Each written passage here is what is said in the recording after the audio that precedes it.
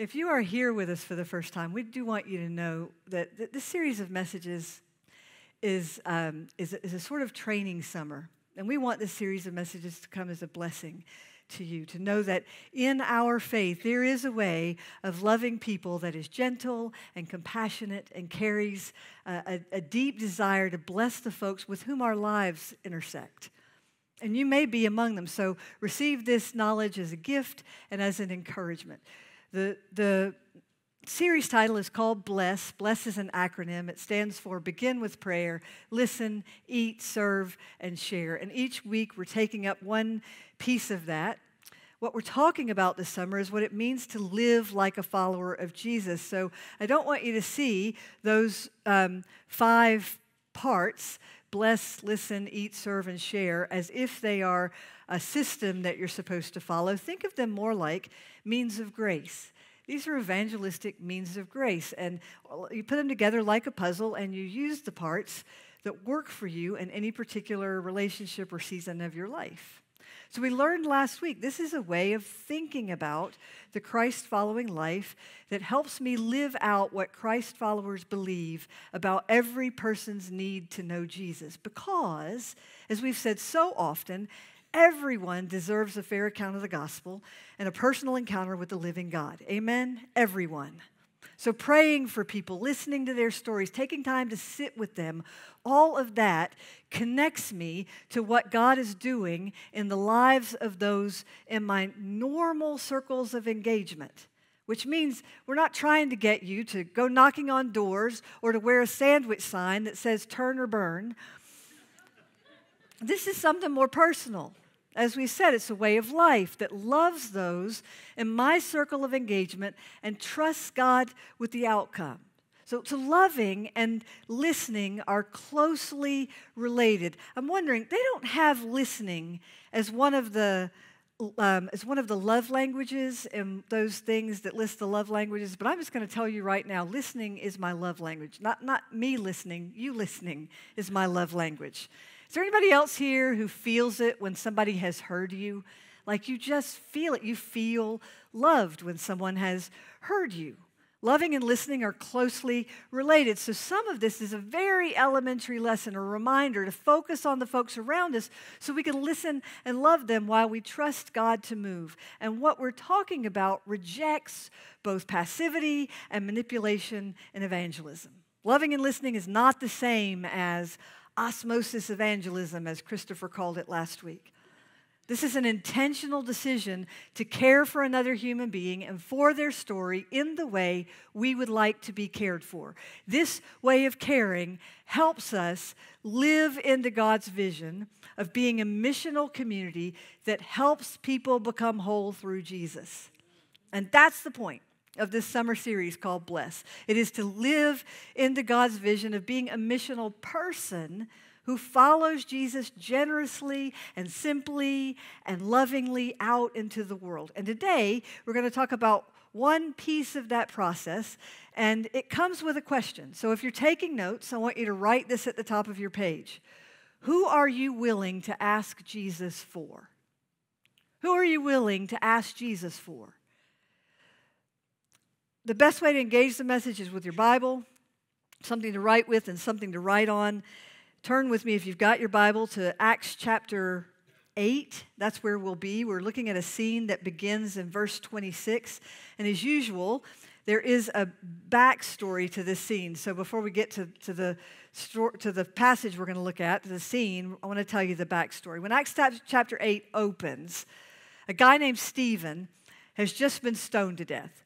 The first martyr among the disciples. That's a big deal.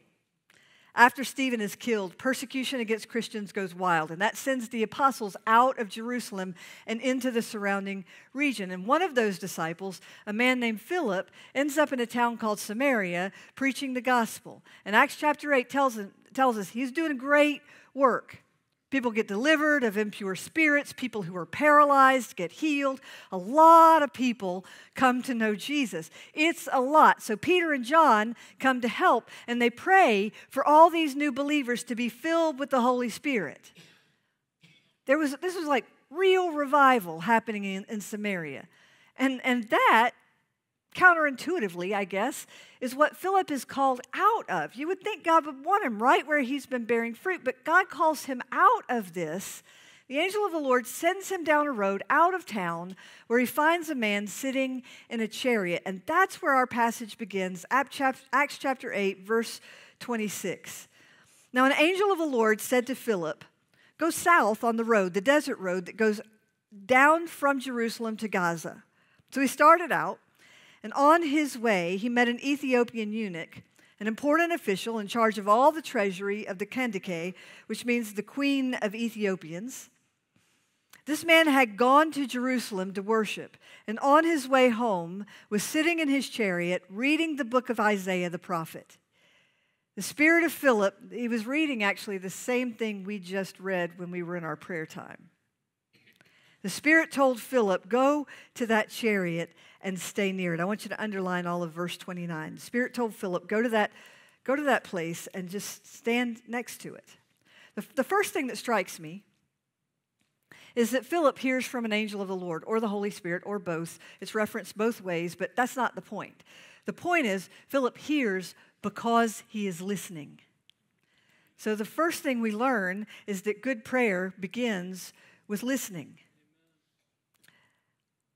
I bet that a lot of us were not taught that listening is also prayer. But listening, speaking, either way, when we're talking to God or listening to God, it's prayer.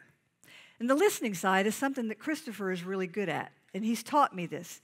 He will often start a prayer by saying, "Let's just listen before we start to pray." I got to tell you, when he first came and he would first do that, I would laugh. I don't know why. I couldn't keep it together when he'd say that.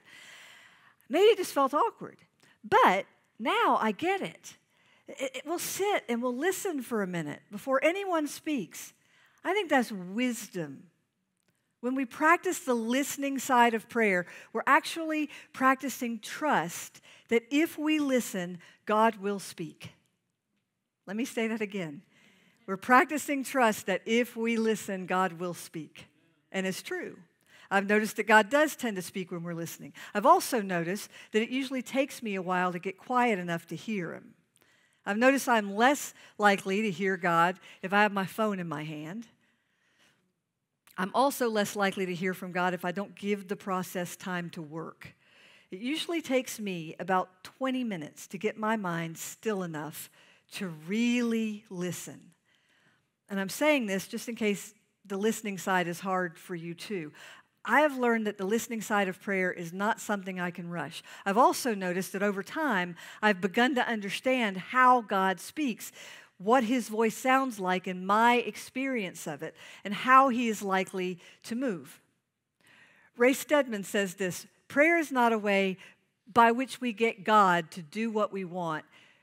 Prayer is a way in which we get involved in what God wants.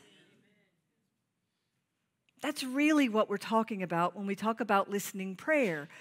And it's what we're talking about when we talk about the kind of praying that blesses people. If we want to get better at loving our neighbors well, it starts with learning to see what God sees in another person so we can get involved in what God wants to do. Let me give you an example. Margaret Thurkelson is probably the greatest woman of prayer I've ever known. An amazing woman of prayer. She had a prayer group that went on for like decades, and they would, people would come into their mind when they were praying, and they would just intercede and intercede and intercede for people. And there was this one guy that they really felt the burden to intercede for. He was kind of a mess of a human being, kind of in and out of church. They just grabbed hold with both hands and prayed for this person. And they prayed and prayed and prayed and prayed for him, and they were crying out to God for, telling God all the things God needed to do for this guy. And then one day, the guy was in church, and Margaret was sitting a few seats behind him, and she was just interceding and telling God all the things she wanted God to do for this man. And then she just took a breath, took a minute, gave God just a little bit of room to speak, and she heard him say, unmistakably, "Margaret, shut up." She said, She heard him say, I am trying to do things in this man's life, and you're getting in the way of it. Stop. You know, there are times when we are praying to keep somebody from hitting the bottom of the pit while God is trying to desperately get them to bounce off the bottom so they can see what's necessary to come up. Amen? You don't know what God is doing in a life, and that's why the listening is so important. So let me get really practical about it. How do you practice listening? Probably it works best, if you've never done this before, if you set a timer. Maybe 5 minutes. If you can't sit still for 5 minutes, try 2 or 1, whatever you can commit to. Then write down everything you hear. While you're sitting there listening, just write it down. Don't judge it, just write it. And over time, this has been my experience. As God finds you faithful to seek out that place of listening prayer, He will be faithful to show up too. You will begin to hear things that sound smarter than what you could have thought of yourself. You'll begin to develop hungers for specific areas or people where God is working, maybe in a life or a situation, maybe even in an area of the world. And you'll get confidence to do things that sound counterintuitive. Confidence to tell people what you hear, because you'll have more confidence in what God sounds like when He speaks. You'll know His voice when He tells you something, and you'll be excited about responding and watching God work. I want you to look at verse 29 again, Acts 8:29. The Spirit told Philip, go to the chariot and stay near it. It's probably the best verse in the whole story.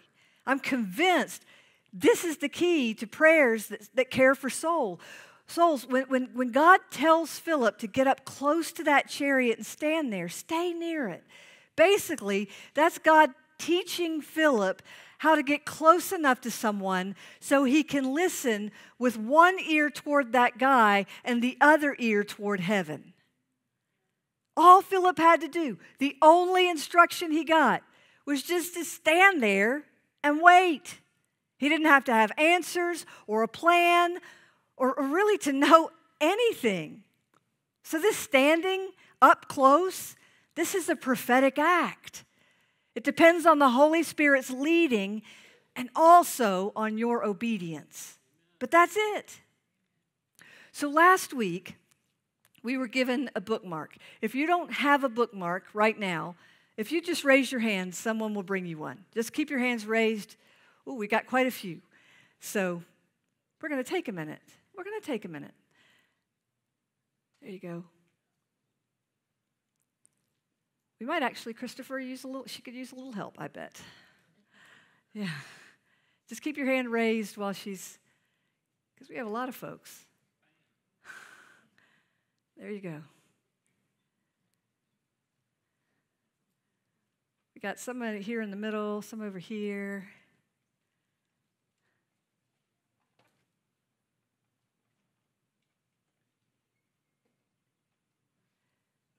All right. Anybody else need one? Anybody else? Right here, Christopher. Right up here. Oops. Yeah. Christopher, right there. There you go. Anybody else? All right, perfect. So on one side are all the things we can do to bless another human being. Remember, think of these like means of grace. Not a system, but a means of grace. On the other side is a place where we can make two lists. One for the people in our life group, people we are already, working out our salvation with. And the other one is for our neighbors, whoever it is we've decided we're going to get a heart for. I got to tell you, when I asked God to help me with my list, that second one, I immediately thought of a group of people I'm in close proximity, physical proximity with, that I have never intentionally prayed for by name. It just came to me immediately, and I can't believe I've never thought to pray for these people by name. So I listed them on my card, and I've started to pray for them. I have to tell you, actually, I've now prayed for them enough that I don't need the card anymore to remember their names, and there's 13 of them.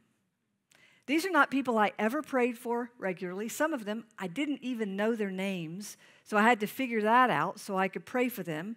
I went and found their names. But now I'm praying for them every day. And as I'm praying, I am feeling verse 29. It's like the Spirit has said to me, just go stand next to that person in prayer. It's all I need you to do. Get up close to them by praying for them. Let me say that again.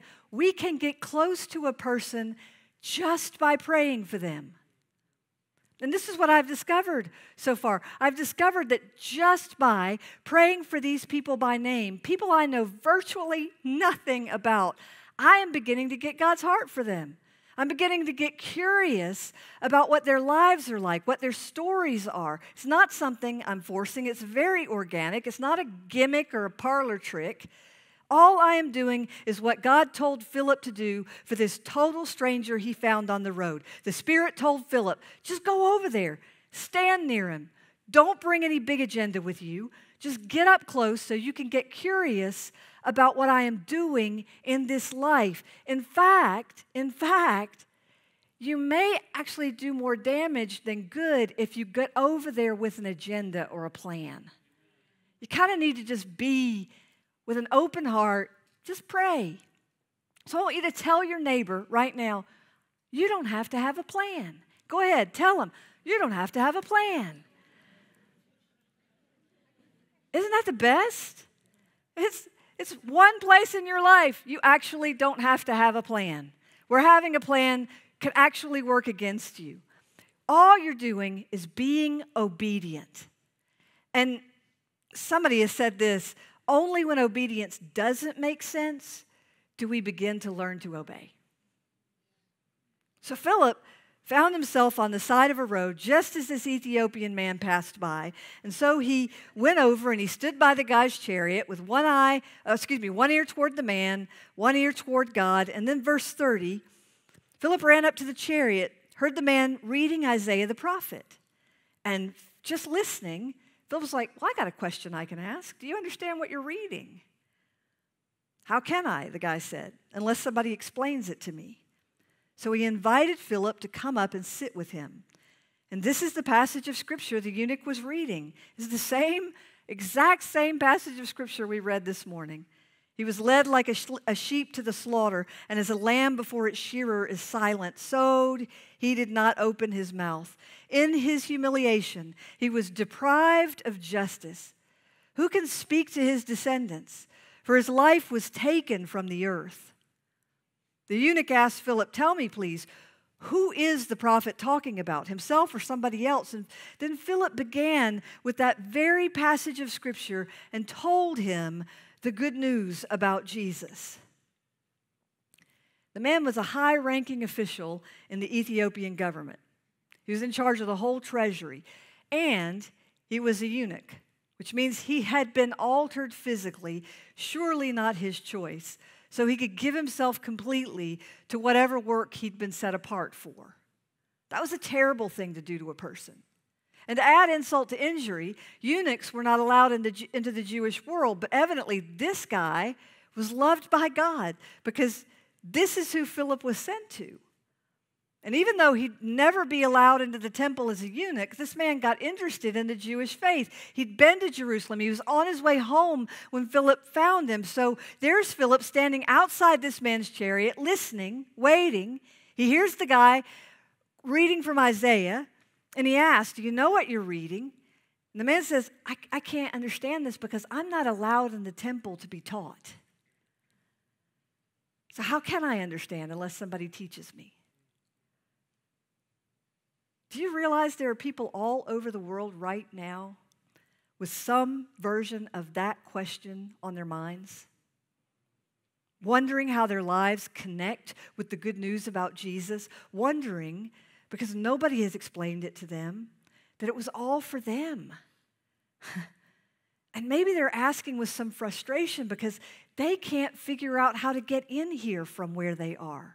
So they're asking in 1,000 different ways, in 1,000 different languages, how can I know unless somebody comes after me? I have a friend named Joy. She is amazing. I have two friends named Joy. This is a different friend named Joy. This Joy has served on the mission field in Russia, and she and her husband have trained literally tens of thousands of Christian leaders around the world. She's probably been to every country. She has more energy than 5 of me. She's amazing. And she's a walking miracle. When she was a young woman, she played softball. She was semi-pro, actually, right after college. And her team went all the way to whatever the finals were in that sport. The last game, last pitch, last hit was the one that would win or lose the game. And the ball came at Joy. And she dove for it. I mean, she must have really dove for it. Flew through the air, and when she fell, she caught the ball. But when she hit the ground, she knocked her spine completely out of whack and ended up paralyzed, completely paralyzed from the neck down. So for 18 months, she was left laying on the floor of her house on a pallet in excruciating pain, completely unable to move. They could not figure out any other option for her. While she was laying there, she had an experience of the Holy Spirit that was really pretty powerful. But she also noticed this, that a lot of Christians cared about her and even cared for her, but almost none of them prayed for her. It's like they didn't know how, didn't really believe their prayers might help her get better. So people would look at her and they'd offer sympathy, but nobody seemed to know how to pray for her. One day an evangelist came to town as a guy named Tom Barrett from South Georgia. Remember that Joy couldn't walk, but some family member took her and got her kind of out on the outside of whatever place where Tom Barrett was preaching and just laid her on the sidewalk there. And so there she was, laying on the sidewalk. Somebody got Tom to come out there and see her laying there paralyzed. And Tom looked down at her and said, "I'm guessing you're not lying there for fun, are you?" And then he asked her story, and she told him her story. And then he asked her, "Have you ever asked God to heal you?" And she said inside herself, she was like, "Are you crazy? Are you kidding me?" But before she could even answer him, he said, "Honey," and this is kind of her words of his words, "Honey, I don't claim to understand healing. I don't know why some are healed and some are not, why we sometimes go to church and pray for someone to be healed and then they die the same week. But I do know that everywhere in the Gospels where it says they brought people to Jesus, he healed them. So I just want you to know, I'm willing to ask Jesus for you to be healed." I think that is a brilliant way to say that. I'm willing to ask Jesus for you.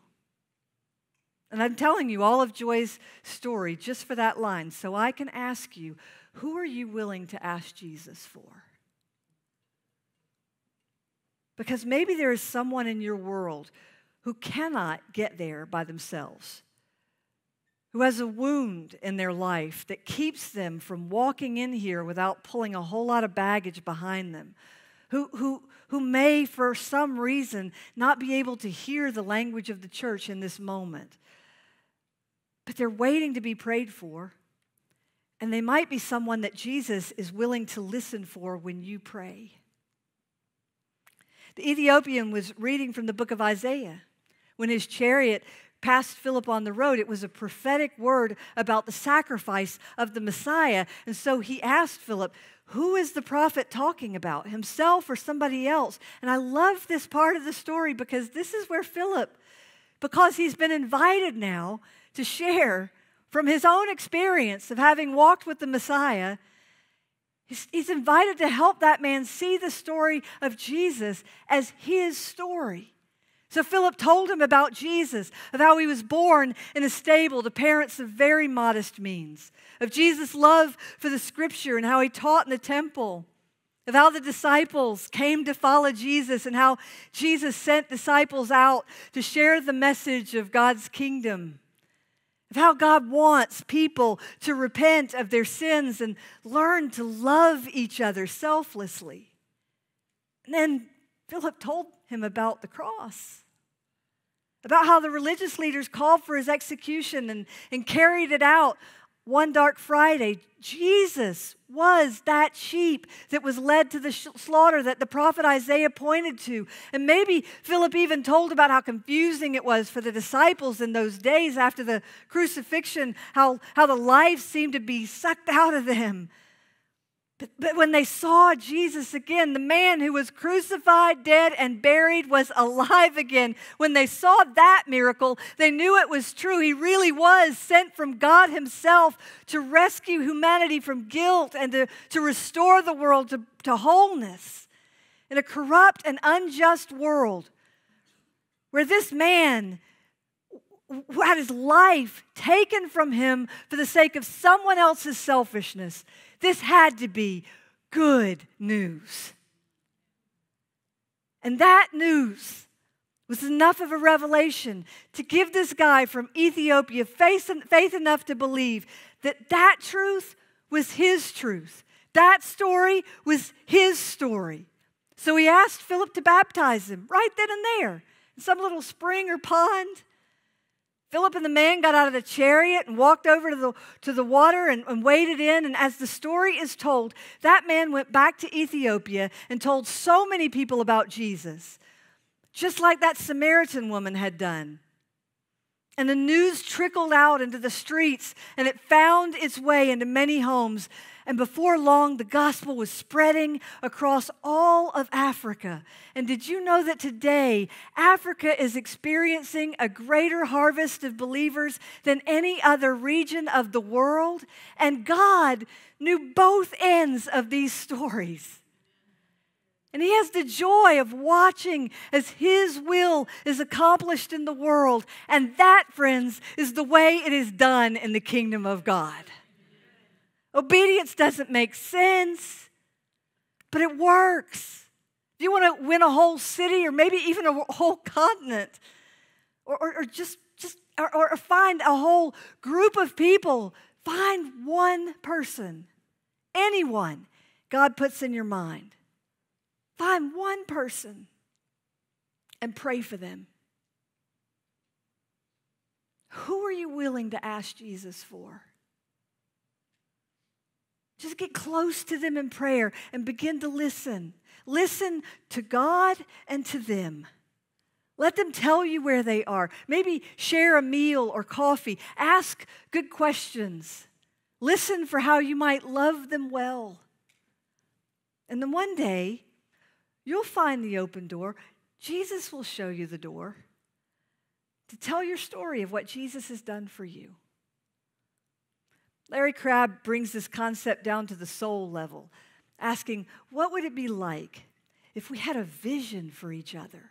If we could see the lost glory in ourselves, our family, our friends? That power is the life of Christ carried into another soul across the bridge of our vision for them. I would say even across the bridge of our prayer for them. A life that touches the life in another with nourishing power, vision, or prayer for others, both bridges the distance between two souls and triggers the release of the power within us. And how do you get a vision for another person? Just pray for them. Begin with prayer. Begin is not a throwaway word or a B word that's just there to fit the acronym. It's actually there to make an important point. The hardest part is getting started. But just get started. Begin. Try something. And if it doesn't work, nobody dies. Just pick a few people and write their names down and then get up close to them in prayer. I'm willing to ask Jesus for you. Do you know what happened to my friend Joy when someone made that commitment to her, that evangelist? He did ask Jesus for her. And that night, that young woman got completely, immediately healed. Immediately.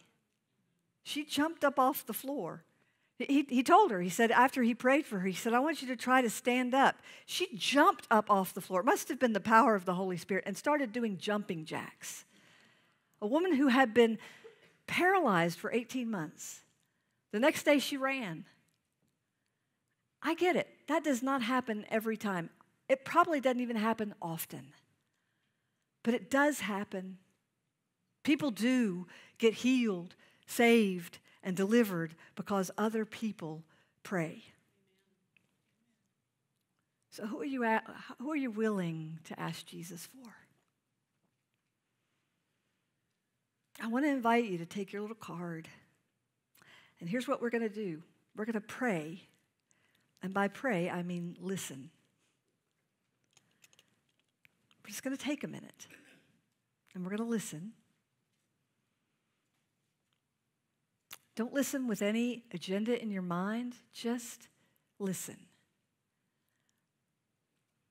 And if God lays somebody on your heart, if he puts them in your mind, if you think of somebody's name, or you think of their face, you don't know their name, but you've got their face in your mind, and you've always been a little curious about that person or concerned, write it down on that list. You can just write, person at Kroger I see every week. If you don't know a name, you don't have to have a plan. Just listen.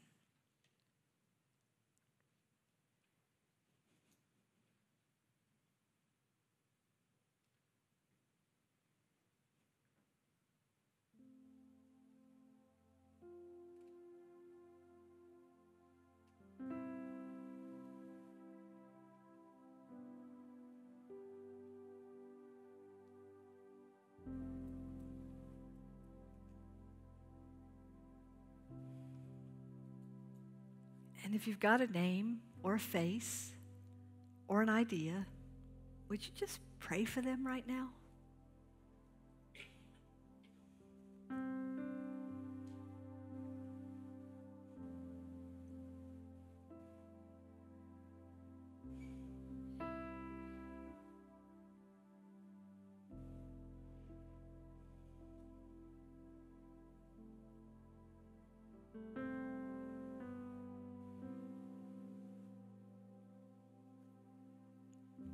Maybe that prayer begins with something as simple as, God, I just want to ask you for this person. That's it. I just want to ask you for them. I just want to ask you to work in their lives, to do something in them that maybe you needed a prayer in order to do. I want to ask you to give me a divine curiosity about them, Jesus.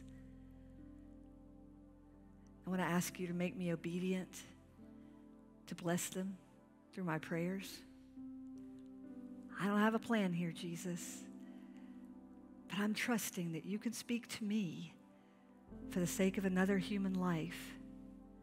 And I am trusting that the gospel is worth my prayers. Lord, I pray over my friends here in this room. I pray for the one who might actually be on the receiving end of someone else's prayer, or maybe has been, that they would experience themselves as blessed this morning. I pray for the ones who are trying to figure out how to take their spiritual lives to the next level. Lord God, I ask that you would bless them as they bless others. And I pray for our community, Jesus, that we might become a community of blessing, loving, carrying, supporting, compassionately, generously caring for souls. We love you, Jesus, and honor and worship you. Amen.